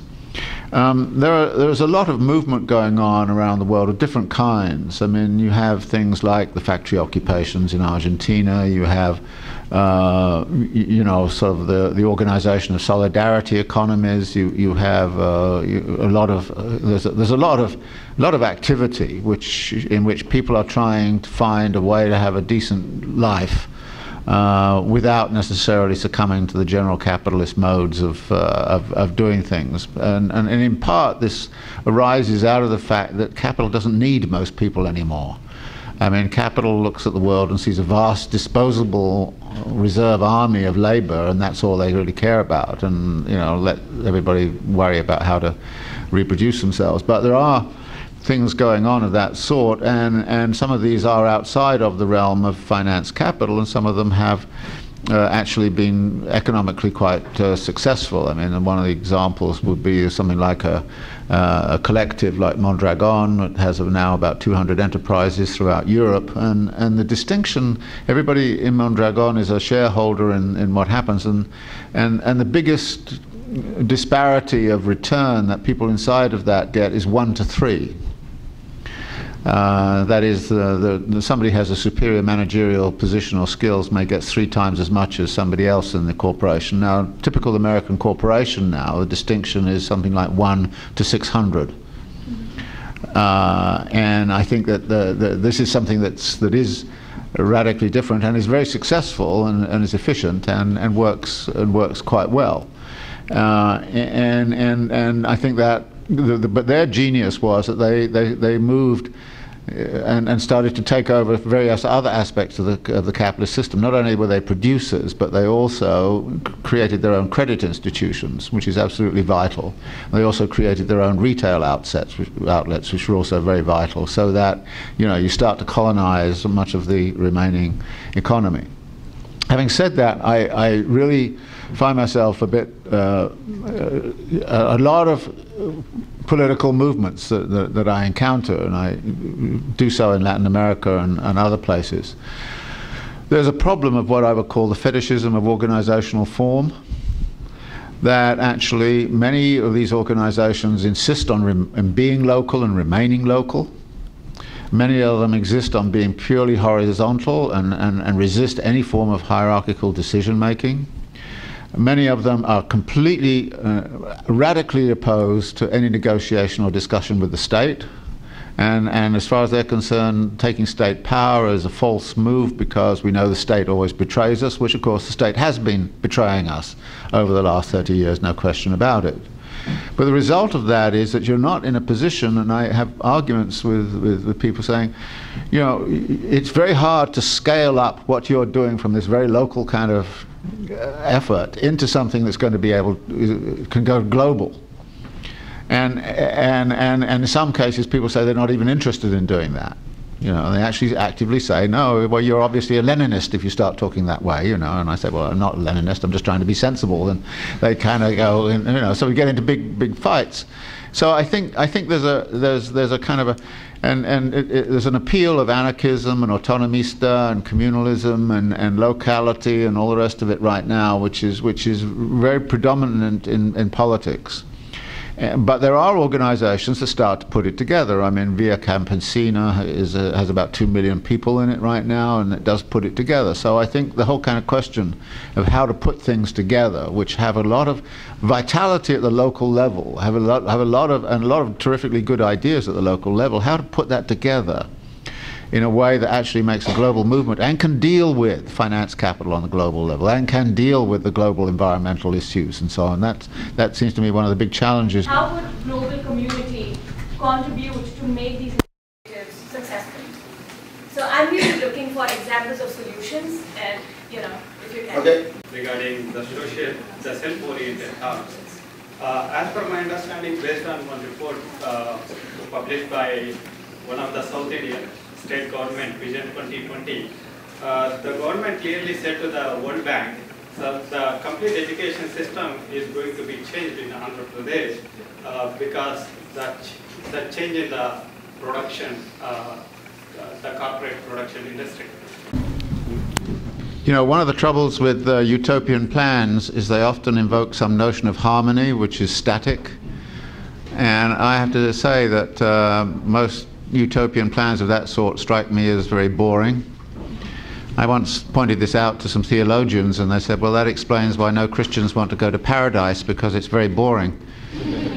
And I think that actually one of the phrases I took from philosopher Alfred North Whitehead, he talked about nature, he said, as being about the perpetual pursuit of novelty.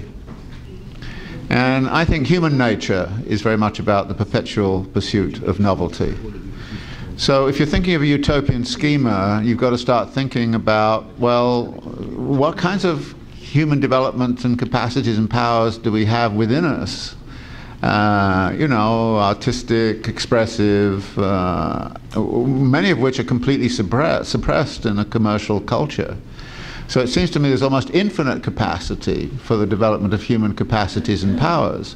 And that obviously has to have a material base. So I'm not saying that everywhere in the world should be zero growth, but frankly we have a very adequate and material base in much of the world right now to simply freeze it much where it is and to say, well, okay, let's look at the development of human capacities and powers on the part of everyone, instead of, you know, sending a few people to very elite institutions where they just learn bourgeois crap and then they come out and kind of say that's the truth of the world. So I think that the vision here has to be about not a utopia that is static, but one that is which is flowering and can perpetually exploring new possibilities and powers in terms of social relations and technologies and all the rest of it. I think that we're very creative, and that creativity I think deserves to flourish, but not necessarily be channeled as it is right now by corporate capital into endless growth. All right. I think the to just link with his not to permit the growth of either goods, services or capital, which would bring in more of inequity, injustice, parasitic existence of a few on the majority, which is exploited and expropriated, growth with justice, and all these conceptual clarifications come to our help. But basically, not that there should be no change, but change in the value framework, which will not be termed as growth in the GDP sense, it's kind of indicator-based conceptualization, but which would certainly bring in change, continue to bring in change, even the redistribution of the resources to make the two ends meet or harness the resources, not to allow the inequity to persist which exists today. Change will be necessary. Indigenous communities also themselves would think of changing if they interact with nature or other human societies. But who would define and decide what should be the change is the critical question. And hence, while responding to the present crisis, which is exploiting the majority and so on and so forth and the nature, one would say zero growth model. Many times we feel zero aid model also should be. Because, once with Brundtland we were sharing a dais in Germany on the North-South dialogue was the theme. And the question was being hotly debated whether 1% of the GDP from this part of the world, each country that is so-called developed country, although 800 people are in the prisons out of 1 lakh and whatnot, then whether it should be 1% or 7%.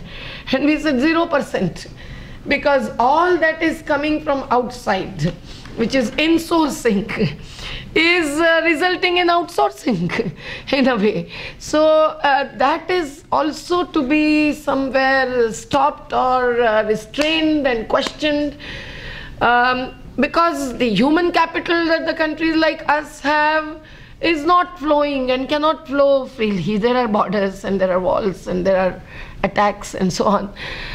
So even the one kind of capital taking the toll is something which is problematic. So these present models, which are growth intensive, which are aid intensive, which are capital intensive, which are resource intensive, those need to be challenged, and the alternatives also do not come from outside, but they exist to a great extent.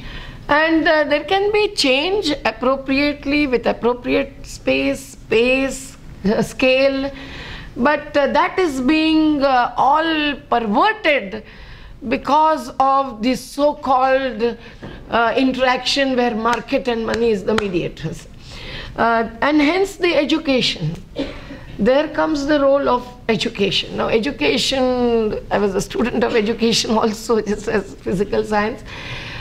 We're imbibing an inculcation of values and imparting of training from one generation to another generation. That is how we defined it. How would that really be inclusive of all that we are discussing and debating today? What kind of educational institutions would be appropriate?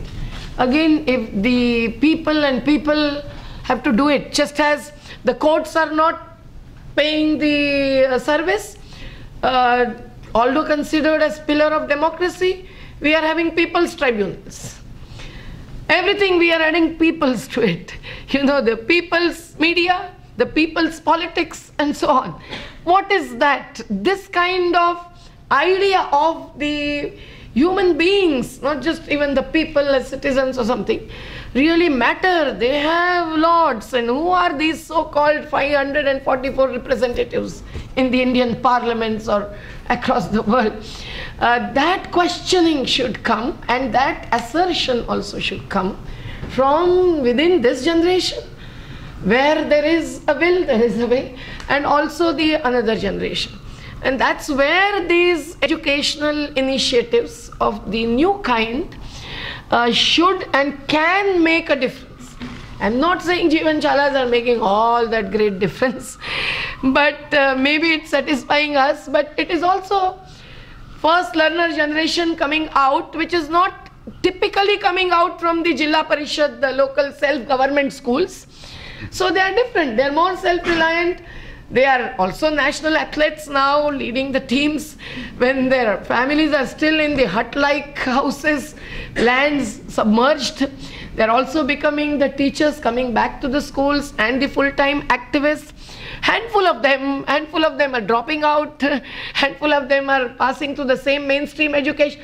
But these kinds of what are colloquially called, conventionally called as experimental schools, cannot remain just isolated experiments. But they can be dispersed and decentralized, because that's the nature of the alternative vision. You can start one around with 4 children around you, and then it goes on. So I think those kinds of initiatives are a must, and at the formal education level, we must insist on the equity in education. Even if it is a curriculum given, it should be the same curriculum for all, the bureaucrat's child as well as the construction worker's child. That would also make some difference. Even if the wrong curriculum is given, let it be, but let everyone have it at the same time. And free education in what sense? During the exercise, our children build those houses for the school, the rooms which you saw darkened after submersions, and he flew away, and still there is so much of life below. You see the colorful pictures of this year's Bal Mela, where the children made a drama and children prepared a film and whatnot. So that is the, possible. How to really, inbuilt all of this, the cultural diversity to the intellectual diversity into that equitable educational processes and discourses, that is really to be thought of, and start it where it is. Don't wait for any of these. I think if we wait and we go on debating till that comes up somewhere from given, either west or east or heaven, then it is never going to happen. Maybe a small way, one's own lifestyle, we are all on the continuum of compromises. But let us start it, use little less water, little less energy, less number of clothes, and so on, and less number of waste paper, and so on. Or waste paper you use more, but the paper you use less. All of that, I think will make a beginning. Thanks. Thank you so much.